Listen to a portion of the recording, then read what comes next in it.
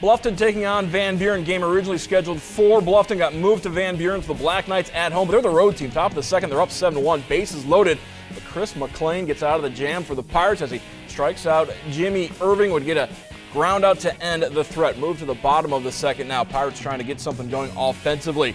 Brett Roomer leadoff single into center field, but Skylar Tanner would pick off two Pirate runners in the second. Move to the third now. Man on first and third for the Black Knights. Isaac Sexton, deep drive off the fence in left field. Had a home run earlier. Ross Adolph scores 8-1 Van Buren on the RBI double.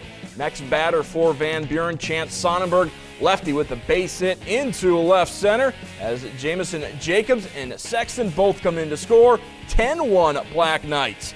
Next batter for Van Buren, Peyton Whitaker. A little blooper into right field, but James Herod makes a diving catch for the Pirates. It would be a wild one in game one.